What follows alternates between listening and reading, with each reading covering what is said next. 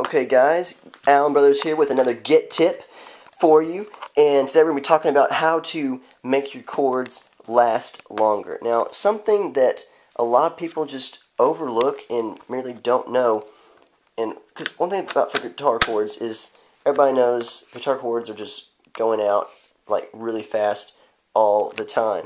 Many people, when they take a guitar chord, I'll do it like this.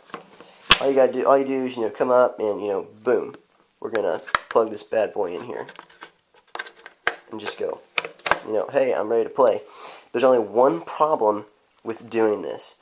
This chord here, this is what kills most guitar chords like this, okay? Because it's always hanging here. So it always has pressure, always pull it down, and normally it will short out right here every time. Or if you step on it, snag it, someone else hits it, it's gonna happen. Okay? We've all been there, alright? Even when it's yourself and you're in your chord and you get so upset and oh goodness. Okay.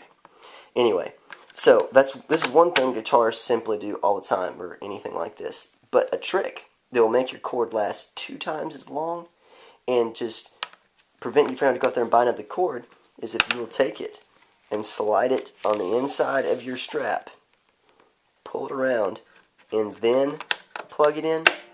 Oh my goodness.